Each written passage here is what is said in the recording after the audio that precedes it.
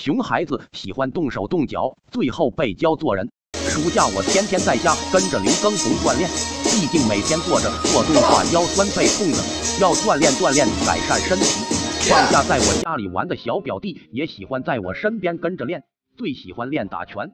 这天下午天气好，我带着小表弟去超市玩，超市门口有2台摇摇车，表弟很喜欢，我就给他塞了一个硬币，让他上去坐了。熟悉的音乐响了起来，很快就吸引了很多小朋友围了上来，边上的摇摇车也很快就有人坐了，其余的小朋友就只能在边上等着排队。这时候有个熊孩子闹着要玩，一直在我表弟身边扒拉他，他爸爸就在边上看着也不管。表弟性格跟我一样比较老实，只是一直躲也没有还手。突然熊孩子给了我表弟一拳，我连忙上去制止。这时候熊爸连忙把熊孩子拉回来，就是怕我对他孩子动手，还假模假样地教训道：怎么能打人呢？然后对着我说：小孩子玩闹嘛，很正常的，你一个大人不会跟小孩子计较吧？我只能低头问表弟有没有事。表弟摇摇头说没事，我就小声跟他说，每天锻炼那些都忘了吗？我们不主动欺负别人，但是有人欺负上门，我们也不是好惹的。说完我还给他的摇摇车又塞了2个币，让他接着玩。熊孩子一看我还投币，一下子就不愿意了，缠着他爸爸就是哭闹。他爸冲着我说：小伙子，我们都在排队，你这样不合适吧？我可不搭理他，说对不起，我们家小孩喜欢玩。说完我就故意站在一边不搭理他。熊孩子果然又开始作妖了，上去扒拉我表弟，然后又准备给我表弟来一下。早有防备的小表弟一个闪身躲开了，随后直接一个直拳打在熊孩子头上。一看吃亏了，熊孩子不依不饶地扑上去。我表弟是农村孩子，又跟我练过，几拳下来就把他揍哭了，自己还没吃亏。等他爸反应过来，熊孩子已经在地上打滚了。这时他爸爸一脸生气地冲上来，我连忙挡在表弟前面，说：小孩子玩闹很正常，你不会要跟小孩子计较吧？熊大脸都气红了，说：但是你这小孩下手也太狠了。我一脸无所谓，小孩子嘛，难免没轻没重。表弟还一直在我身后做鬼脸，熊爸还想发作，不过看我1米8的大个子，也不敢轻举妄动，抱着他的熊宝贝灰溜溜的走了。最后我想说，强身健体不是为了欺负人，但是强壮的身体可以让别人想要欺负你的时候掂量掂量实力。打败熊孩子其实很简单，前提是你家的熊孩子练过。20多岁的熊孩子见过吗？父亲重病住院，他却在病房里开着麦打游戏，天天出去跟朋友吃喝，反而还往家里要钱讨好女朋友，最后被嘎了腰子。老王突发脑出血住进了医院，妻子照顾不过来，只能叫回了在外地上大学的儿子艾坤。艾坤接到电话，立马赶回了家。不过回家并没有去医院，而是招呼了老家的狐朋狗友，出去喝酒唱歌，一直玩到半夜。第2天中午才睡醒，慢悠悠的来到病房，一看父母吃的菜里没有一点肉，皱了皱眉，就自己一个人去外面的沙县国际了。母亲心中暗叹儿子的不懂事，现在家里连做手术的钱都要找亲戚凑，1块钱恨不得分成2块花。不过一想儿子长这么大也没吃过什么苦，也就由他去了。下午儿子帮忙照顾自己就可以上班去了。可谁知道下午儿子一回来就坐在边上打开了游戏，整个病房都是他的骂声，好像除了他以外游戏里的都是畜生，所有事情都还是母亲一个人在干。快到5点的时候，艾坤接了一个电话就出去了，招呼也没打一个，一直到半夜还没回来。母亲打了一个电话，接通后听到里面传来了震耳欲聋的音乐声。坤，你在哪呢？喂，妈，摇头呢，听不太清你说的，挂了啊。看着儿子挂了电话，母亲看了一眼熟睡的父亲，叹了一口气。第2天到了下午，儿子才姗姗来迟。妈，有没有什么吃的？饿死了。坤，昨天晚上你去哪里了？玩到这么晚？哎呀，就跟我几个高中同学出去玩了，都这么长时间没见了，你这都要管？不是说管你，你爸现在躺床上等你照顾呢。不是有你呢吗？再说我看爸挺好的，没事的。母亲还想说，行了行了，好不容易回来一次，让他放松放松也行。母亲叹了一口气，好吧，你去食堂吃点饭，下午给你照顾了。我要去单位一趟，请假这么久，再不去要给我解雇了。儿子开心的溜了出去，可谁知道一去就是不见踪影，电话也还一直打不通。原来儿子又约上了自己的好友，几个人一起花天酒地去了。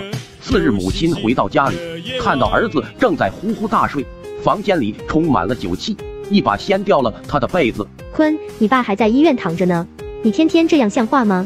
干嘛呀，妈？我不就是跟朋友出去玩一下吗？都好哥们，以后都是关系。坤，不是妈说你为了给你爸准备手术，妈已经跟别人借了5、6万，还是要节省一点了，不能天天去饭店吃，还天天出去喝酒蹦迪了。妈，我明年就毕业了，到时候我就能赚钱了，我就能帮你们分担了，现在不得好好玩玩。儿子一把抢过了被子，继续呼呼大睡，显然还没有听进去。之后几天里，儿子都再也没来过病房，二老都十分失望。这天早上一大早，二老就被儿子吵醒了。父亲一看是儿子，内心有点开心，谁知道儿子进来第一句就是：爸，我看你这里水果牛奶这么多，你也吃不完，我拿回去一点给姥姥。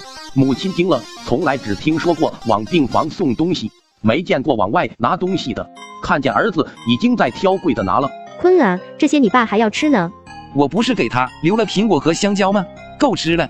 儿子挑好水果就出去了。事后打听才知道，儿子根本没有拿回家，而是送到了同院的另一个病房，拿去讨好一个正在追的姑娘了。手术当天，母亲想让儿子过来陪陪父亲，于是打了他的电话，谁知道儿子正在跟一个姑娘看电影，接都没接，打了好几个都挂了。还好手术进行的比较成功，术后第3天，儿子才又到了病房，今天态度比较好，嘘寒问暖了起来。母亲一看这样子，像极了他小时候要东西的样子。果不其然，妈，我的3张信用卡都透支了，能不能帮我还一下？逾期会影响我的征信，以后就不好找工作了。要多少钱？不多，1万5就够了。母亲如遭雷击，就这么10几天，你花了1万5。妈，谈恋爱就是要花钱，我很快就能给你带回来一个儿媳妇了，小丽马上就能答应跟我在一起了。坤啊，这些天你一直往小丽那边跑，都在同一个医院，你爸这边你一次都没来过。爸这边不是有你吗？小丽她妈妈办瘫痪了，多可怜啊！你可怜他妈就不可怜你妈？我们现在吃饭都要出去借，你妈工作也没了，到哪去给你拿1万5？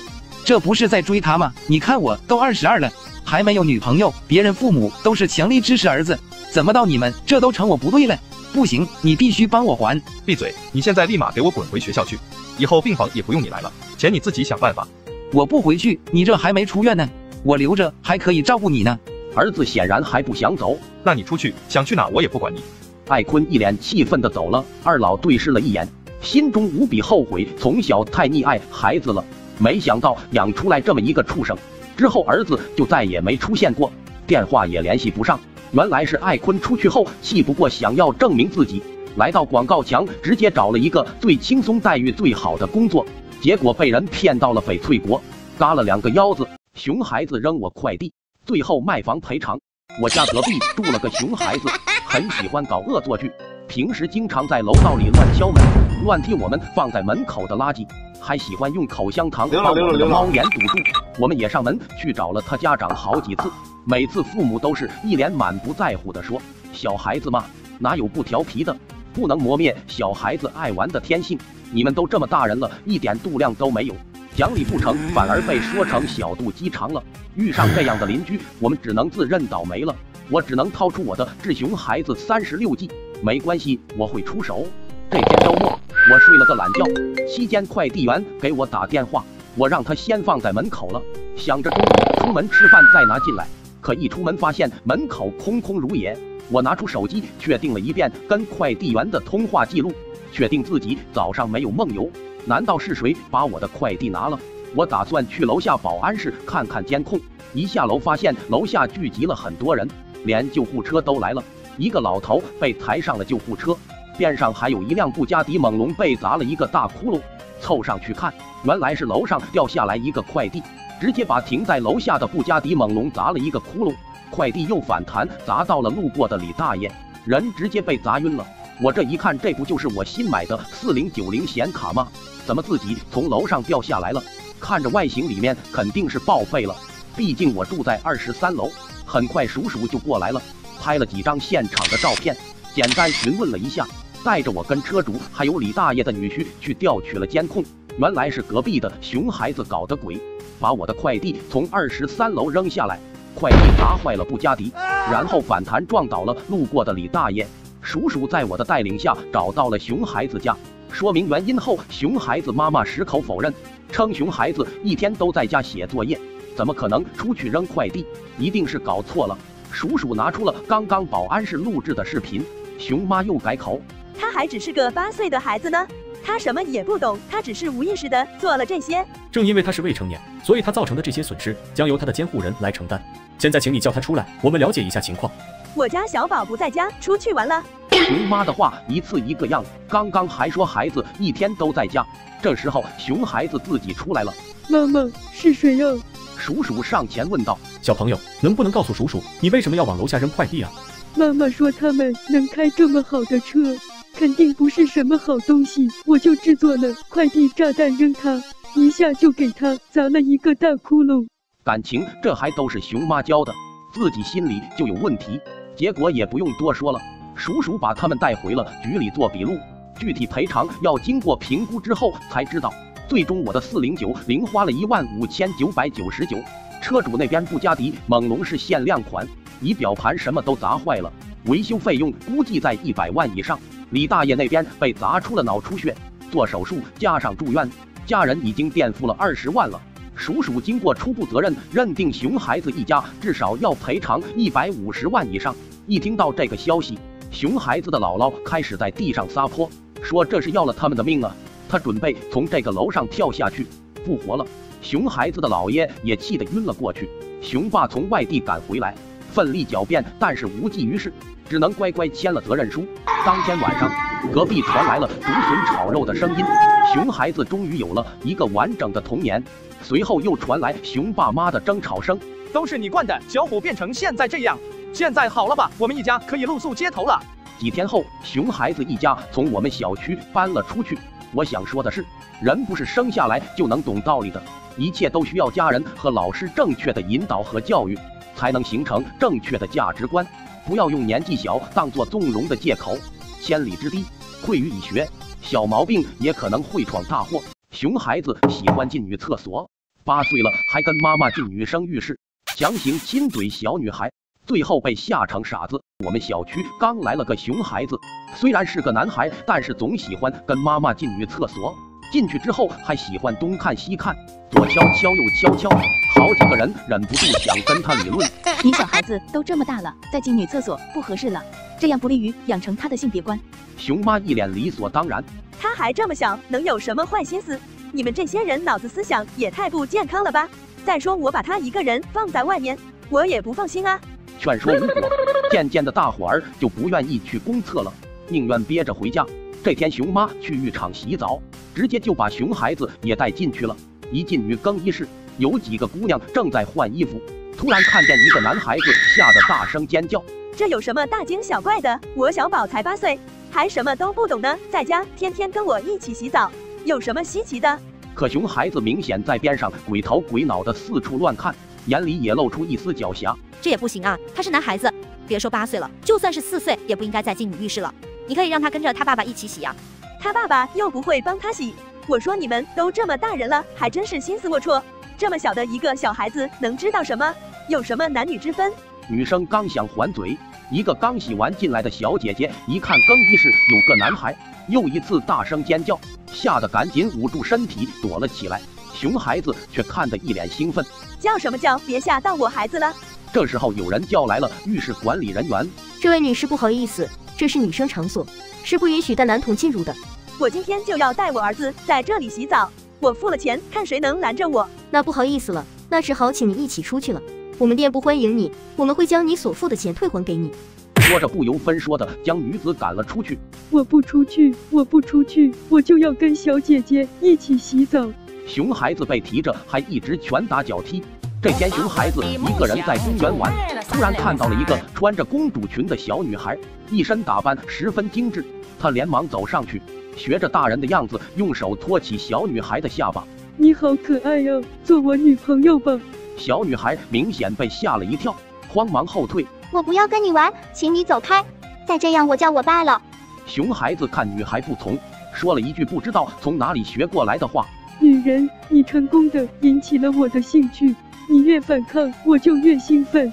小姑娘吓得大声哭泣，女孩爸爸听到声音赶了过来。怎么了，宝贝闺女？没等小女孩解释，熊孩子见状不对，就赶紧溜走了。毕竟今天熊妈不在，在人数上他们占优势，反正以后还有机会呢。果然又被他遇到了机会。